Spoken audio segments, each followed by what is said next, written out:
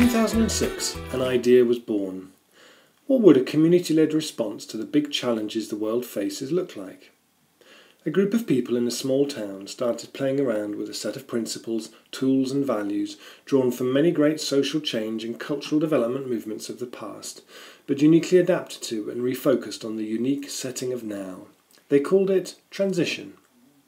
They were clear that this was an experiment that needed people trying things out where they were and sharing both their successes and their failures.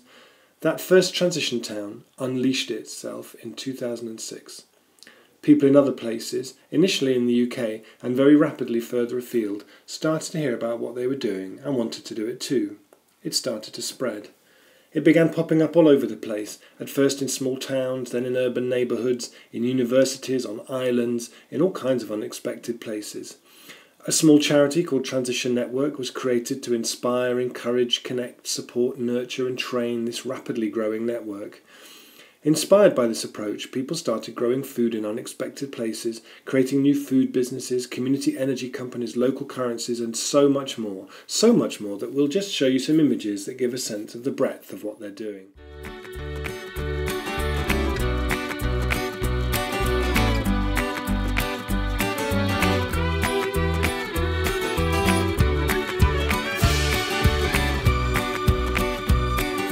They began learning how to run effective groups, work together and share their learnings. They poured their creativity and commitment into exploring together the changes they wanted to see and getting stuff to happen within themselves, within their group and across their neighbourhood. The idea began spreading internationally from Bologna to Brazil, from Japan to Pasadena. It won awards, ran amazing international conferences and national hub organisations began forming to support the spread in nearly 30 countries. It appeared on television, radio and films, and even inspired novels and a musical. Its power as a dynamic tool for inspiring bottom-up, community-led action has been noted by politicians, researchers and many others. It has real impacts on people's lives, putting care and the creation of healthy communities at its heart. Many people are involved and are doing amazing things. Where might it go next? Well, that's kind of up to you.